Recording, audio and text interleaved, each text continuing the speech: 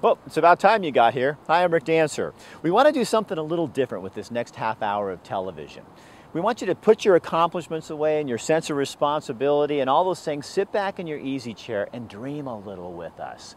Our dream's going to take us to Alaska, to a fishing lodge where my son works. We're going to go to Junction City to a farm, and we're going to go to a stable. No, not that stable, but it is a barn that's changing the lives of a lot of people. You ready to go? All right, Will, roll the open to the show.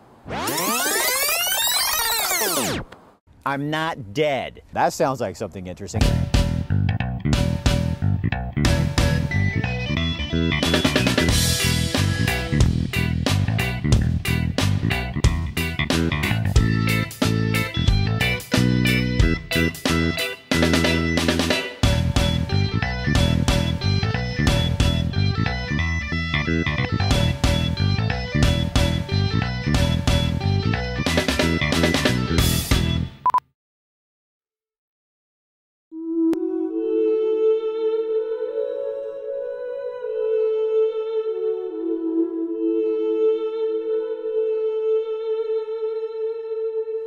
It's like going back in time. I mean, this is like the lower 48 was 100 years ago.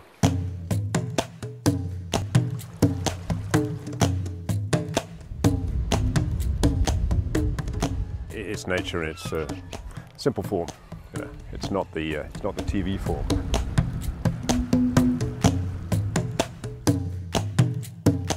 You know there's nobody for miles. I mean, literally miles and miles. You're not going to see another soul.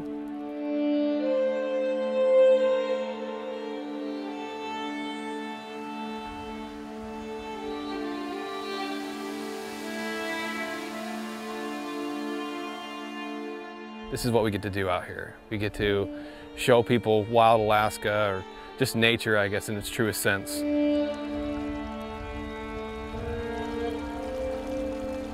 Because I think Alaska, for a lot of people, is a bucket list. It's one of those once-in-a-lifetime trips.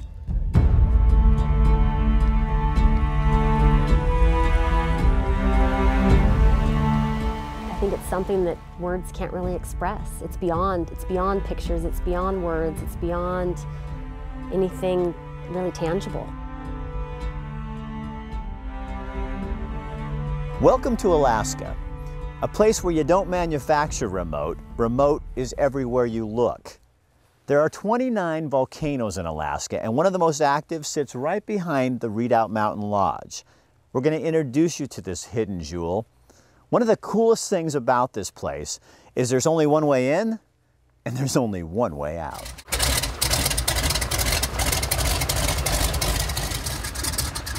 This is Alaska's version of Grand Central Station.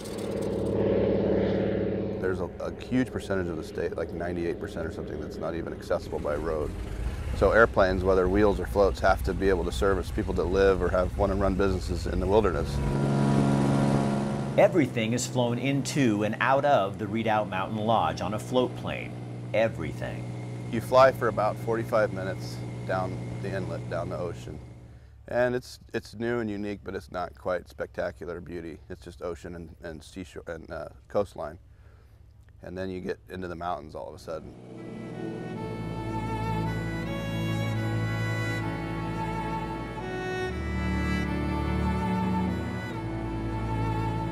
A trip to Redoubt Mountain is like a trip back in time to another world.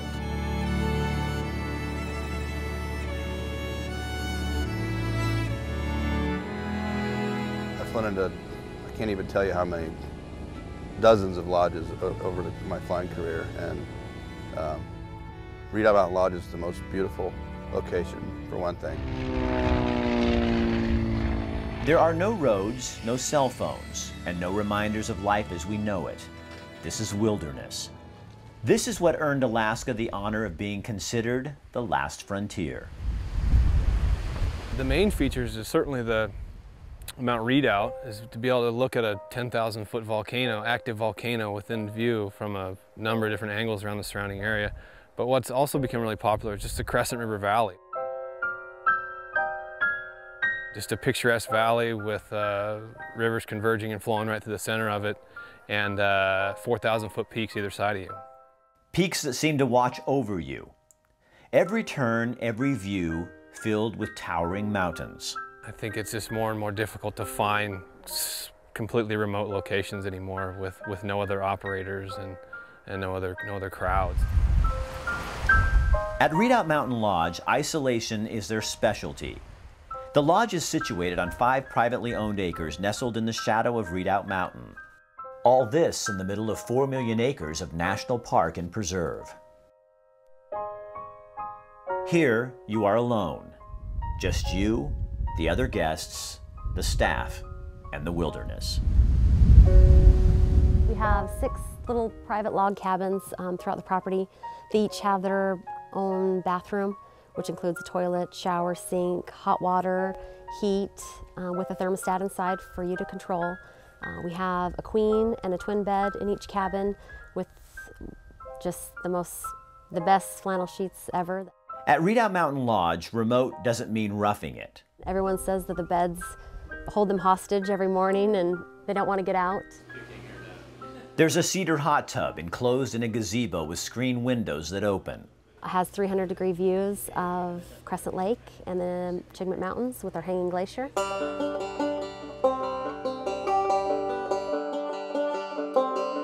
The main lodge is where all the activity happens. It's kind of the heart of the property. It's where all the life is, where I feed you, where you come to converse with the other guests, where everybody comes to just kind of chill and hang out. And we want to make sure that people are coming here and getting what they want. You're really feeling like the vacation they're on is theirs. Life at Redoubt Mountain Lodge is simple for the guests. A simple place in the middle of the most wild, untamed land you will ever visit. In Alaska, everything is bigger, wilder, and more extreme. We call it kind of rustic luxury because for everything that's here, it was brought in by a float plane, which is pretty incredible to think about. Nothing's really fancy 5-star rooms, but they're really nice and they're really comfortable, and the beds are, the beds are cozy, and the showers are hot, and the towels are fluffy, the food is good, and the beer is cold, and I think people get here and they realize what they really need to live and be happy. And I think it brings people back down to the basics of what do I need to be happy.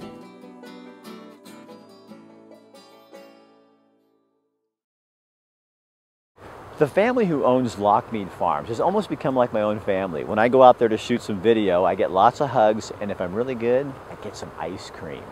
They do have the best milk products, but it's their story that makes their product taste that much better.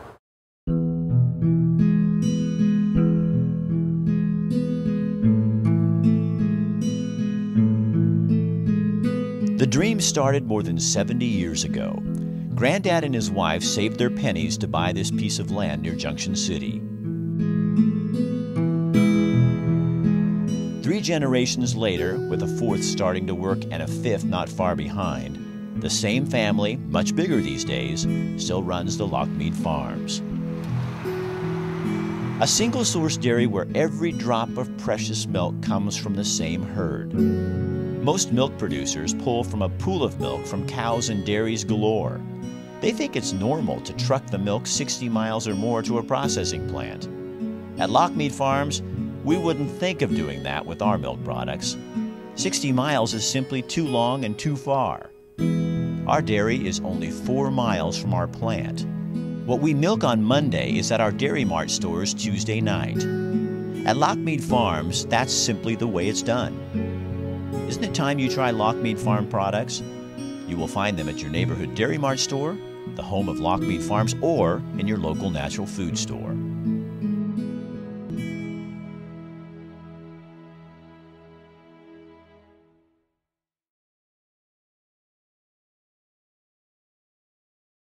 So 5 years ago, when I lost that little race for Secretary of State, I fumbled around for a few months trying to figure out what I was going to do with my life. If you want to know the truth, I'm still wondering what I'm going to do with my life. But I took my camera one day and went down to the Rideable stables. They were just down the street from my home. They've moved since then, but this is a story I shot 5 years ago. Take a look.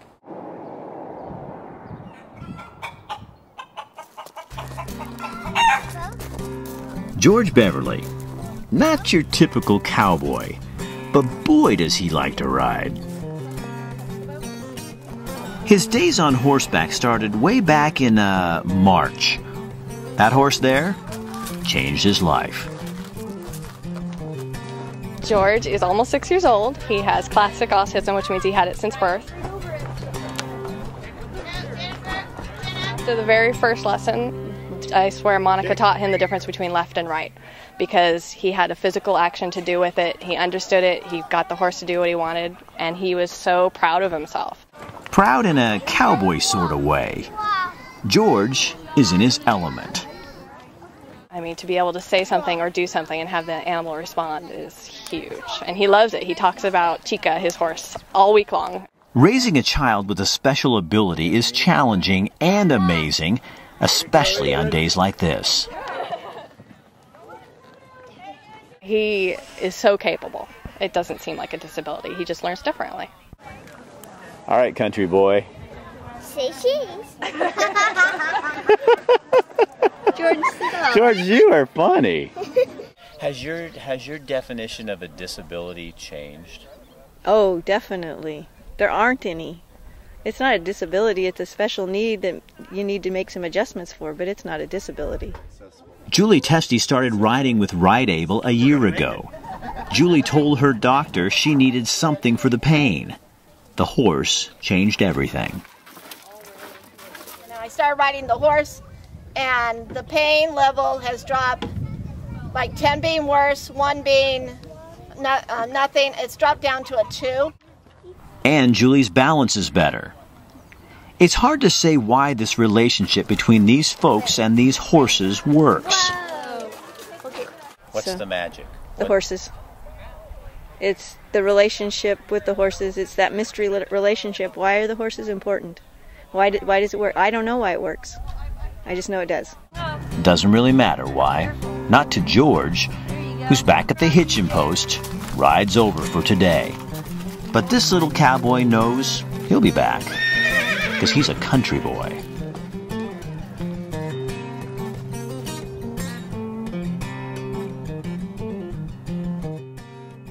Ride Able has a new stable in Goshen. Look at this place. It's a super nice barn.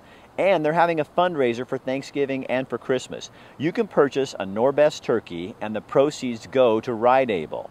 A 12-pound turkey, 20 bucks. 16-pounder, 25 bucks. 20-pounder, $30. So to find out more information, just go to rideable.org and everything's right on there for you. Oh, and the other day I talked to George's mom on Facebook and she told me George is 10 years old now, 4th grade. He's doing great. 4 years ago, we started working on the Senator Hatfield documentary.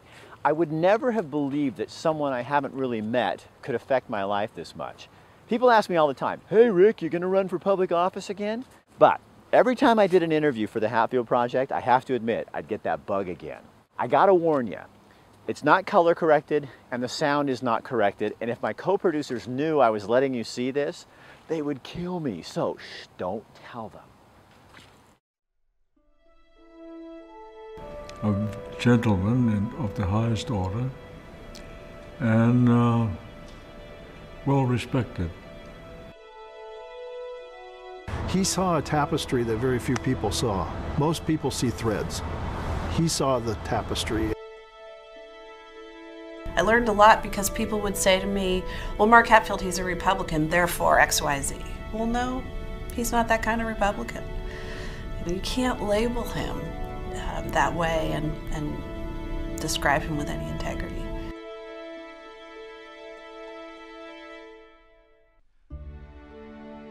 So the irony of this is that the atomic bomb may have saved his life, and then seeing what the effect of the atomic bomb was on people caused him to devote much of his life to the elimination, if possible, of these weapons from the face of the earth. We all owe our present existence, our successes, and the good things that we've been able to do for our people. We all owe that to the efforts of the Senator. You cannot make a deity out of somebody. That's wrong. And I think the folks realize that he had some shortcomings too. Like He was a human being, like everybody else. And I remember going into the meeting, and Mark was sitting in a chair kind of in the middle of the room, and no other senator was sitting around him. And I went and I sat next to him, and by and large we were able to convince the group we're not going to start taking people's chairmanships away because of one vote. But afterwards Mark thanked me a lot. He said that was one time when he really felt lonely. But the way he survived the tough times, where he clearly turned to his faith and depended on it completely, are the times when we really got that.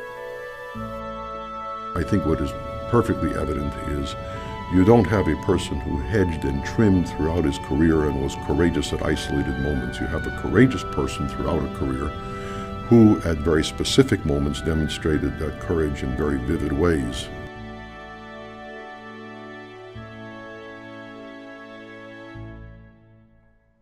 I think he has left a wonderful example for people to follow, but I think individuals have to be willing to lose.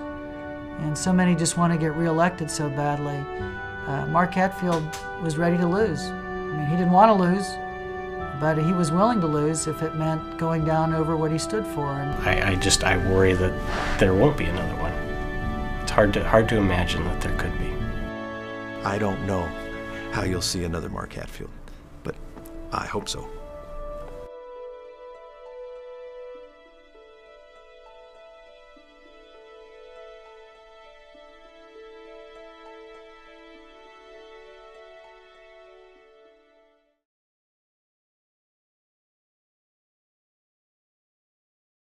And if you'd like a ticket, you can go to hatfieldfilm.com for more information. Fish on! It's a big one.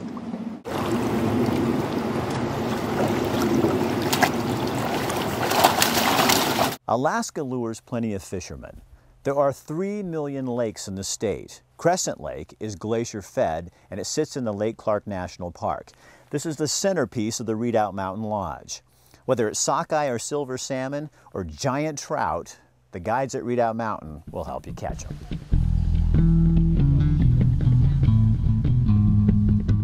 As the morning begins, guests pull themselves out of those comfortable beds to a warm fire in the lodge. Clear skies greet them as they prepare for a day on the lake, a lake filled with fish. Your group has your own guide or guides, and you guys set the pace and the schedule by all means. Fishing is a major draw at Redoubt Mountain Lodge. Just look at these success stories. There's no excuse for not catching your quota at Redoubt Mountain Lodge. Due to the fact that we're the only operator out here, you don't have to rush to get to a particular fishing location or be the first one at a trailhead. I mean, this whole area is pretty much ours only. And besides, it's your fish story. But with pictures like these, you won't need to embellish unless you want to. Sockeye, red salmon, coho, silver salmon, chinook, king salmon, and pink salmon. You won't be disappointed. The guides really know what they are doing. They fish these rivers and know the holes where the big fish like to hang out. If the salmon won't bite, trophy-sized trout are a good substitute. Lake trout, Arctic char, and the Dolly Varden are all native species at Redoubt Mountain Lodge. And there's not a lot of competition to catch them. Just kind of cast up into fast stuff and let it just swing down into this softer stuff right there. You don't have to be a skilled fisherman to catch fish around Redoubt Mountain. The guides really love what they do, and showing you how to love it too is just part of what they do. So I think people come up here just get away and just see nature how it's supposed to be. When you're fishing, time slips by. What your watch tells you doesn't matter much out here. You know, this is all national park, so it's going to stay like this. It's like, you know, in today's world where, you know, you can pretty much buy anything you want. This is something that, you know, you can't put a price on. In between casts, you look up in any direction and see nothing but those mountains. At the end of the day, back at camp, back at the lodge, the fish stories start to unfold. As the night goes on, the sky is still bright, the stories and the fish get bigger. A lot of times we get groups up here that the perfect way to end the day is down by the bonfire, and typically after dinner people finish their desserts and either grab a cup of coffee or maybe another pint of Alaskan Amber, and they'll wander down to the bonfire and we'll have some s'mores and a little bit of guitar or mandolin playing and some singing, maybe a game of horseshoes or two. It's just a great time. People share the day's stories, and the fish that maybe were 20 inches at lunch then become 30 inches around the campfire at night, and it's just a fun time. I think it's really a great way to end the day. I had no idea that most of the dairy industry had taken their half-gallon ice cream cartons and shrunk them to a smaller size. At Lockmead Farms, you get a true half-gallon. At Lockmead Farms, truth still matters.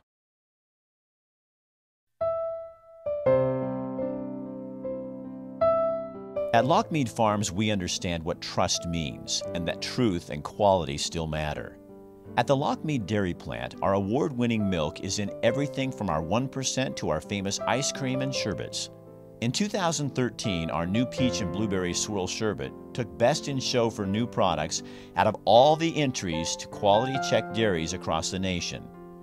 Our plant consistently walks away with gold awards for its milk and ice cream. The quality of our products means so much to us that we even grow our own peppermint oil and blueberries to flavor some of our favorites. We refuse to cut corners.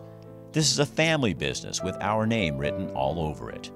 We didn't understand when most of the dairy industry shrunk their ice cream cartons to less than a half-gallon and continued to charge the same price. How can a half-gallon be less than a half-gallon? That doesn't seem right, doesn't seem natural. At Lockmead, truth still matters. Our half-gallon is still a true half-gallon, and it always will be. A good farmer knows not to fix something if it isn't broken. Well, that applies to the size of our cartons and the quality of our products. The truth matters at Lockmead. That's simply the way it's done. If you'd like to taste the truth, try one of our true half-gallons or any other Lockmead product at your neighborhood Dairy Mart store, the home of Lockmead Farms, or in your natural food store.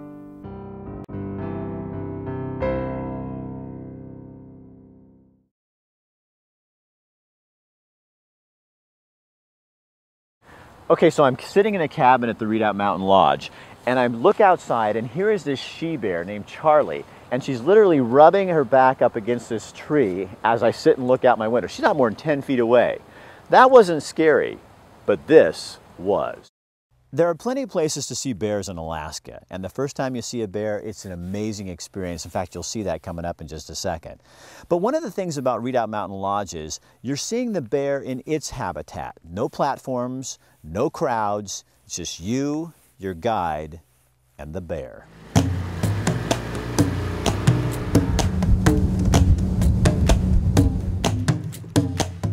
When you talk about capturing a bear at Redoubt Mountain Lodge, what you capture is a snapshot or a memory that will last a lifetime.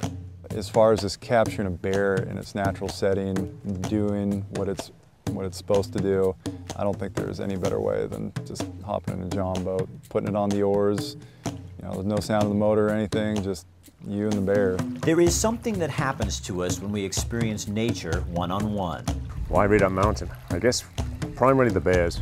That was what we came to see. We'd never seen bears close up. When you see nature as it is, something about our perspective changes, and the world will never look the same. I think what I like about it is the sort of encounters with nature are unplanned and only lightly supervised. So you really feel that you are there looking down the nose of a bear, which happened to us this morning.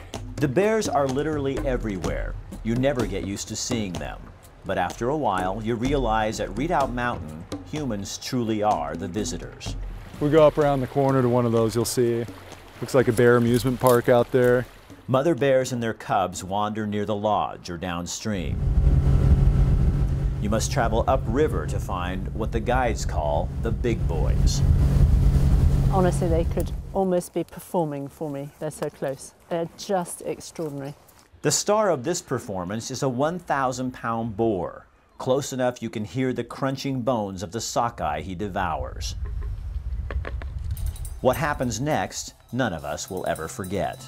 It was just pulling the boat gently down this very narrow river. Very tight quarters with a lot of salmon. And there was one in the distance, and it was a pool full of fish, so he was having a lovely time catching fish. He was just doing his thing, so went up a little bit. Quite close. I mean, I suppose 100 yards away. He was catching fish and, you know, lots of lovely photos to take. I mean, so easy. And then he caught sight of us. Could definitely see that he wasn't looking at a fish, he was looking at us. And he started walking slowly towards us, and that's fine. I'm still clicking away, because somehow you feel safe behind the camera, you know. So I'm clicking away. So he started backing up, and he just gave us a little run, just to assert the fact that he was in charge of this area. I think it's coming closer. But it was a false charge, so it stopped, so it's fine. But the photos I've got are just extraordinary. Most other lodges, they're doing a little bit of boat bear viewing, but mostly it's land-based. But you know, as far as safety and just flexibility, I don't think you can beat just being in one of these flat-bottom John boats. I mean, it's perfect for throwing a tripod in there. Photographers come to Redoubt Mountain to capture the mountains. They come for the blue water, the birds, but most of all, they come to see bears living in the wild, doing what bears do naturally. In addition to overnight trips, Redoubt Mountain Lodge offers bear viewing day trips. Guests are fed a fresh cooked lunch and spend the day on the river viewing bears. If Alaska is considered remote, Redoubt Mountain Lodge takes it one step further. It's untouched here. There's 5,000 people a year that get into this park, which is extraordinary. You know, it's very, very lightly touched by humans, and that's a real privilege, you know, to be able to see this sort of landscape, which is majestic. We came to Alaska 4 years ago, and it's the only place we've been back to twice. So that says something about it.